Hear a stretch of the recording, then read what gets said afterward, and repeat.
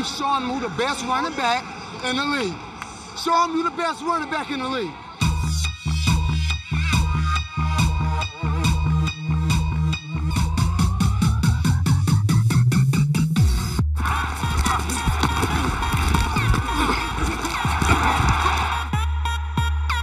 Dallas had Hall of Fame running back Tony Dorsett and Emmitt Smith, the NFL's all-time leading rusher.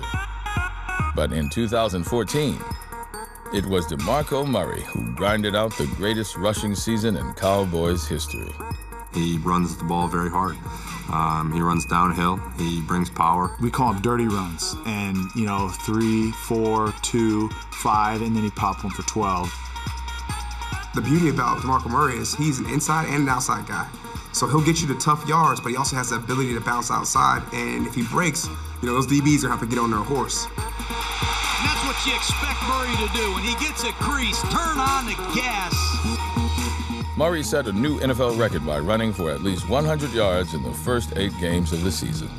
DeMarco Murray's done what no one else in NFL history has ever done. Murray's over 1,000 8 games into the season. You couldn't stop him. He was a freight train.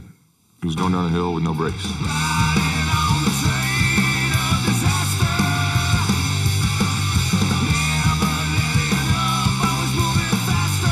You could make a 2-inch hole blow wide open.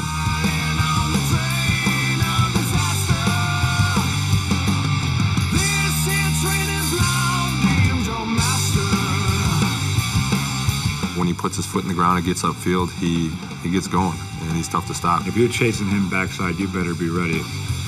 I remember we had about a 300-plus pound D lineman chasing him. He kind of wasn't exactly ready, and DeMarco put his foot in the ground, got north, and the lineman just got, just flat on his back.